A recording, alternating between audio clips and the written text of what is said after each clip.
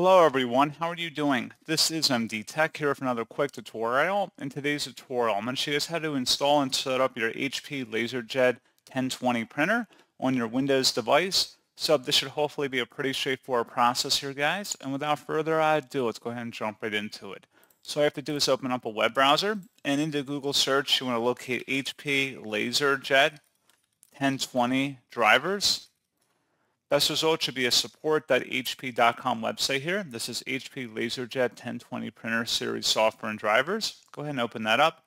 And now you want to scroll down and you want to expand and select the HP LaserJet 1020 Plus full feature software and driver. Select download for that.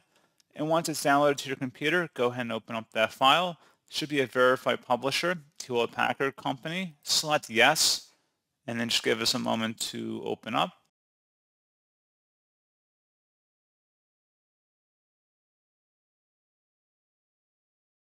And then you can select the install option here.